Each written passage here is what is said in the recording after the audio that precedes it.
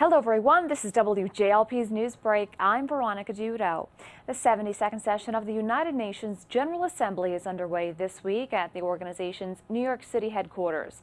Following his highly anticipated address yesterday, President Trump continues to hold meetings today with several world leaders to discuss important global issues. The Polish president is scheduled to travel to New Jersey for a visit. He is in town for the General Assembly. He is expected to attend a ceremony tonight in Wallington, where about half the population has links to the European nation.